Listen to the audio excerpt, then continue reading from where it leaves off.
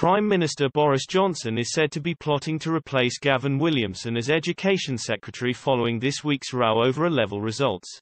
Whitehall insiders say the under-pressure minister will be moved in a front-bench reshuffle, and Equalities Minister Kemi Badenoch was yesterday being tipped as his replacement.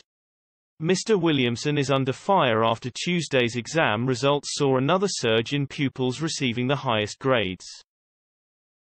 Concern about grade inflation erupted for the second year in a row and follows the decision to replace exams with assessments in the pandemic. Mr. Williamson is reportedly willing to accept demotion and is hoping to replace Jacob Rees-Mogg as Commons leader.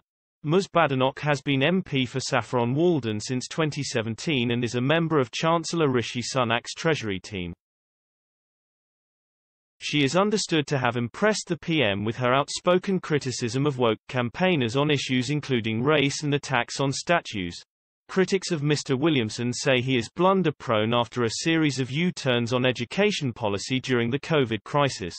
But allies say he has one of the toughest jobs in government, thanks to the virus causing unprecedented disruption to schooling. Many Tory MPs do not expect a reshuffle until the new year. Labour called for a massive overhaul of the education system after nearly 45% of A-level students got A or A* grades this week. It comes ahead of GCSE results day today, when hundreds of thousands of pupils will find out their grades after exams were cancelled again this year. Experts say top marks could soar again. Shadow Education Secretary Kate Green has accused the government of playing around with the grading system and has suggested pupils are graded using a mix of assessments and exams.